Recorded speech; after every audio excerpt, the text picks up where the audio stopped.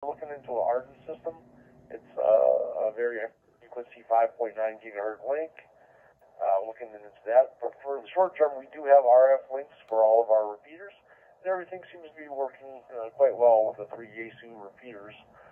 We did order a 4th Yaesu repeater. Yaesu that said there were such a high demand, there's a backlog, so we won't start until November. But it is on the way, and we ordered it back in August. So they're having their backlog issues. So with that, I'm going to go to Ricardo, Kilo 3 Delta Papa. How you doing, Ricardo?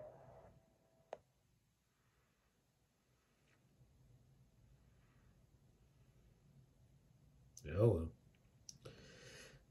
So that's C4FM for you. All right, there's Ricardo. That's C4FM. Checked into a net. Supposedly it's statewide, so that's pretty cool. And yeah, just checking it out. First time check-in, so we shall see how it goes. But digital audio is kind of like interesting sounding. You know, you can hear it, but you got to get your ear used to it. But the cops, you know, when they're on 800 megahertz, they're all using digital as well.